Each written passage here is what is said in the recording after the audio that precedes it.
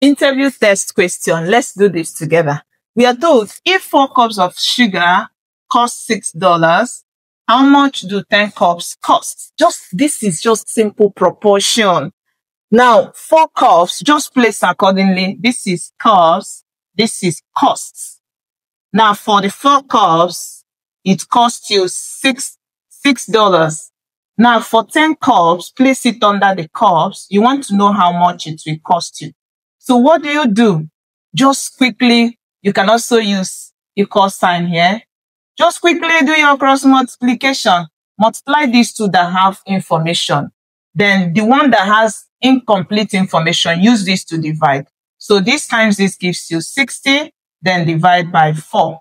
And that gives you 15. So you spend $15. What do you think about this? I hope it helps. Bye.